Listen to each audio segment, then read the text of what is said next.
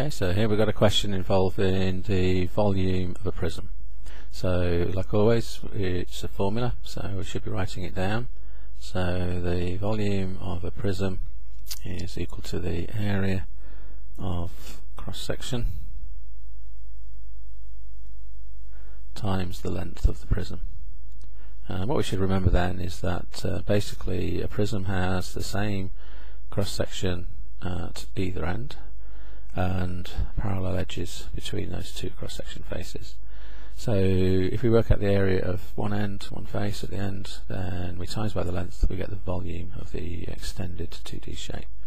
So the volume of the prism, area of cross-section times the length. So when we look at this particular question, then we can see that the area of the cross-section is being given as a triangle, and so they've told us that the answer there is 9.3 for the area, and the length of the shape is 10.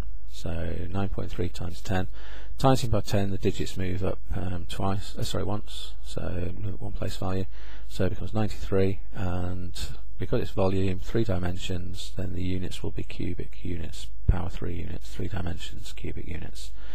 So that's a quick reminder about finding the volume of a prism. In this case they were nice, they gave us the actual area, but if they hadn't given us the area, then of course we'd have worked it out, so using the formula for the area of a triangle and so forth to get the volume. Just remember the correct units for volume, cubic units.